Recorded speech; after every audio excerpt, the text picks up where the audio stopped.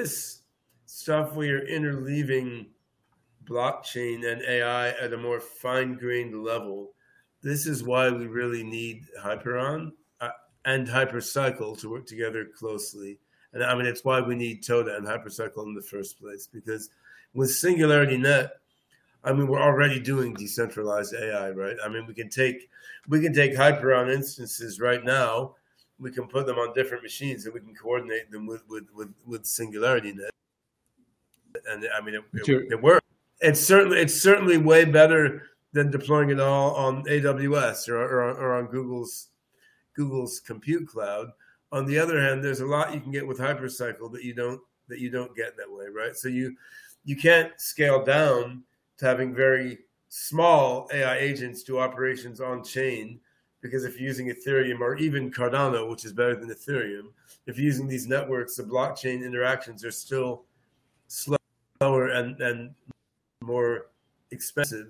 You also don't have smart contract language that can pass multi-party security or homomorphic encryption or multi-party encryption of various sorts. You don't have smart contract languages that can pass that through the smart contract from one to another, which is what you get from integrating, Rolang with HyperCycle compute node with TODA files with the Hyperon AI engine and its metascript. So there's different what we have learned since 2017 when we launched SingularityNET is, just decentralizing AI is good. It's a big step forward, but you want to boil the use of the blockchain and the use of strong encryption down more granular level to the individual function body inside your AI that's running it, to the level of a very small AI agent running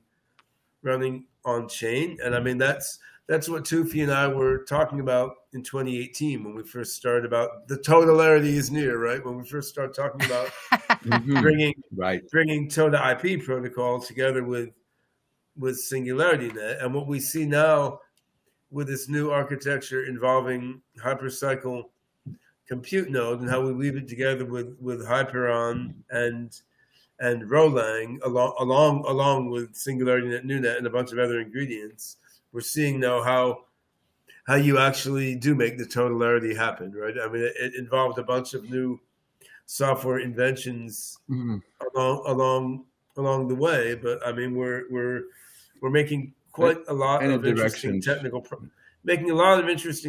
progress here. I mean, along with all the business model innovation that Toufi and his colleagues have been doing in HyperCycle, which is helping bring in revenue to push things forward.